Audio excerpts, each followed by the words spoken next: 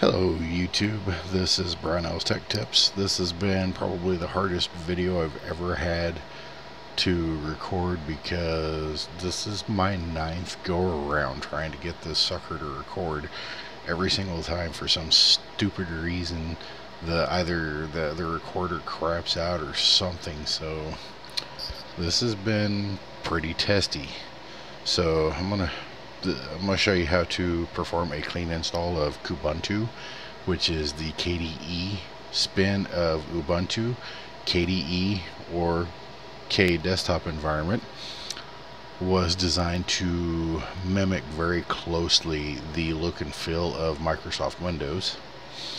So without further ado, you have, whenever the disk boots or the USB drive, you have start Kubuntu, check disk for defects, test memory, boot from first hard disk. So we're going to go to start Kubuntu, select that and hit enter. It should by default, if you don't do anything, automatically go to start Kubuntu, but if it doesn't, you know what to do. Now the boot process, booting from the disk, depending upon what your hardware is, if you're booting from a USB drive, it can take a little while depending on if it's USB 2 or USB 3. USB 3 obviously is going to run and function a whole lot faster. It also determined by whether it's Blu-ray or DVD. If it's DVD, which is what the ISO is the format for, DVDs can take a very long time to finally boot. And then once it finally boots up, it'll actually boot fully into the environment. So it will function as a live distro. So here it is booting up the environment. So like I said, obviously this is a live image, at which once it fully boots, it'll give you the option to be able to perform the install. But at startup, you can kind of check the system out and you'll notice a few things. One, your network icon over here looks just like it does on Windows. Your audio looks just like it does. There's your most recent devices, and there's the instant messaging app. And if you click on the little up arrow, here's your other TSRs, which you'll notice there's quite a few running in the background that you don't normally see in Windows, but that's fine. This little three bar menu indicator over here, if you click on it, gives you the ability to modify the screen edges, the height. You can add widgets, spacers. You'll also notice if you come down here, it says Task Manager, which just gives you even more of what you're used to seeing with Windows. And of course the K with the gear highlighted, Application Launcher. So you click on the start, the K menu thing, which is pretty much similar to the start button. Then if you go to Applications, you'll notice that it pans over just like it does in Windows. And if you hit back, it'll take you back to the original. So we're going to go back to all applications, and you'll notice under Internet you have several things installed. There's your Firefox web browser, pretty well standard on almost all Linux installs. The only one that is different is well, the only one that I'm aware of that's different, that's built off of Ubuntu, is Kali. Kali tends to have Iceweasel on it instead. And of course you have your settings, utilities, and everything else. You have Leave, which will let you log out, shut down, restart, suspend, all that good stuff. You have your history. Here's your computer where you do a lot of the settings and stuff like that, but the big thing is being able to check out your file system and everything. And then of course you have your favorites, which on Windows is commonly run, or different things like that. Right click on the desktop, you have your desktop settings, looks a lot like Windows. Then you have a little menu up here. If you click on it, this gives you a lot more desktop stuff. You can add widgets, lock the screen, leave, desktop settings. And then if you want to do the install, you have this little guy right here that you click on, and you might have to click on it a couple of times, or just click on it and give it a minute, and eventually the installer will finally come up. Okay, now it says you may wish to read the release notes or update this installer. We're going to select update this installer first. So once that finishes, it says please choose the language to use for the install process. Make sure you select your language and click continue. And whenever it goes to the next screen is the prepare part. There we go. Now preparing to install Kubuntu. The first thing that you want to do is select download updates while installing Kubuntu, and then install third party. In this particular go around, I'm not going to be able to select that, but under normal circumstances I would highly recommend you select download updates while installing Kubuntu and install third party software for graphics, Wi-Fi, hardware, flash, blah blah blah. Once those are selected, click continue. Okay, now we're on the disk setup under install type. So for the install type, we're actually going to select guided use entire disk for this. If you want to see a full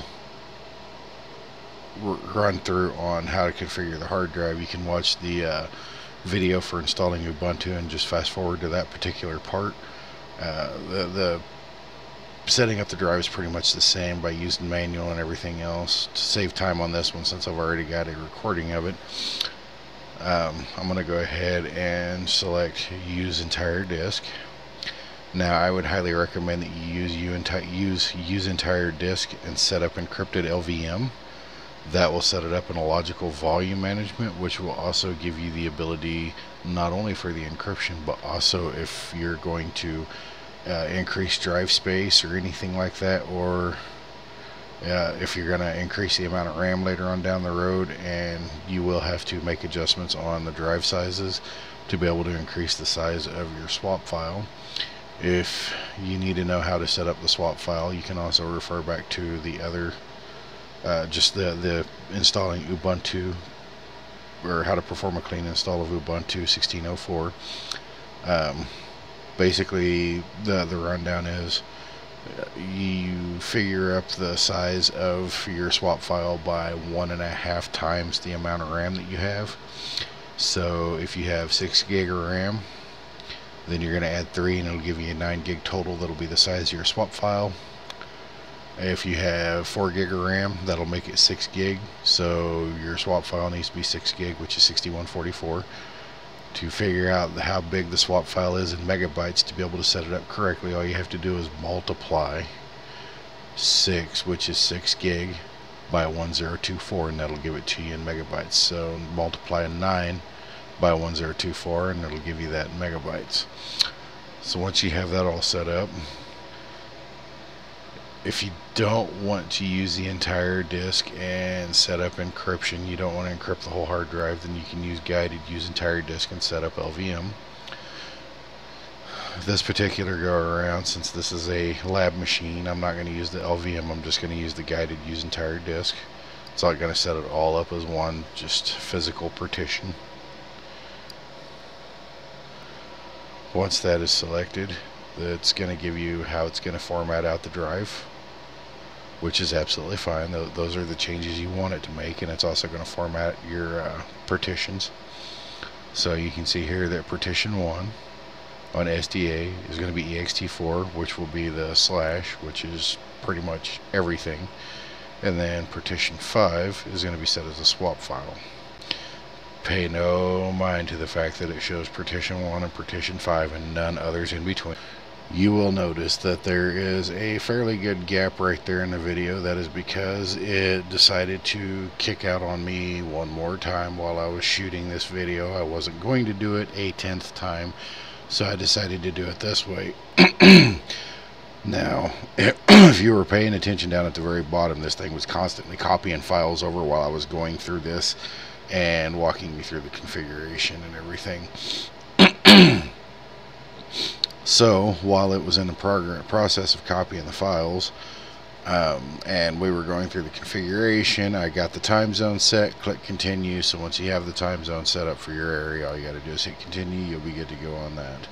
And then from there you'll create your user, so you'll make sure to put a good user account in and make sure you set up a good password. For the love of God, do not use auto login, and you can select encrypt your home folder if you didn't encrypt the entire hard drive. It'll ask for a passphrase at the end of the video, at the end of the install, and you'll put the passphrase in twice, and that'll set up the encryption on the home folder, which you'll have to use from that point forward to be able to use the files that's in your home folder. Now for the username, you'll want to make sure and remember that the user profile, the very first one you set up, is your super user account. So you'll want to put in a good username, and for the password, put in a very strong password. Now with the good username, don't use anything that references that this is an administrator account, so don't name it admin, don't name it root or anything like that. That's no bueno for security stance. And you want to make sure you name it something where you know that it's your super user account, but it's not obvious that that's what it is. So you don't want to make it like completely different from all the other user profiles, but just give it a completely different name. Use like a different family name, but you can make up like the dog. Just add your last name to your dog's name, unless your dog's name's like Biscuit or something like that. Then you don't want to do that. You want it to look as human of a name as possible, but not actually be named admin. Password, make sure it's longer than 14 characters. Use uppercase, lowercase, numbers, special characters, and for the love of God, don't use anything that is personal information to you. Don't use anything that is related to you. So you don't want to use family member names, friend names, any numbers that are directly related to you that can be easily researched to figure out that that's who you are. Don't use your social security number. If they do hack your password, they now have your social as well. So lots of things there to remember. And once you get to that point, right after I click continue, since it was doing the copy, it had already copied all the files over, so it immediately wanted me to restart. So this will get you up to the point on the gap on what's in between. You'll also be able to see what I'm talking about if you go watch any of the other Ubuntu 16.04 videos, like the one for Ubuntu GNOME, the regular Ubuntu install, mate, whatever. It'll pretty well fill in the gap there if you're really worried about it. Alright, and once it finally finishes, it's going to come to this installation complete. Restart now. So just click restart now, or you can click continue testing if you want to play around. I highly recommend you select restart now. Please remove the installation media. It should have. All you have to do is remove the installation media used and then hit enter. Once it boots up, this is the screen you're going to be looking at. This is the plasma setup, or the plasma layout, so you can change that if need be. Select that one.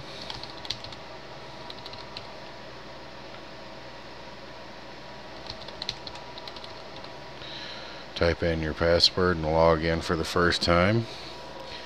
Again, this is going to be your super user account. So this is the one that you're going to make all the changes in. Alright, and once it's completed first boot, the first thing that we're going to want to do is go in and change some settings.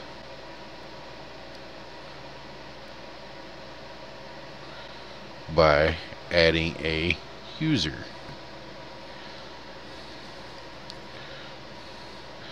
So we're going to go to system settings. So once you get here, you'll see this line here, personalization. It has online accounts, regional settings, notifications, applications, and account details. Go to account details, because this is where your user manager is going to be. Select the user manager, select new user. Okay, so the username goes at the top, real name right here. You'll put in the email address there, and then of course password. Again, I'm going to use a simple password just because this is a lab VM. I highly recommend you follow my previous instructions about that being your a strong password, nothing linkable to you or anything else. Do not select automatic login. Do not select administrator. Click apply. Now it's going to ask for your admin password. You just put it in, and now you have your new user. So now you can log out and log in as that user, restart the system, log in as that user, whatever you need to do. So this gets you fully up and running. You are now ready to use Kubuntu.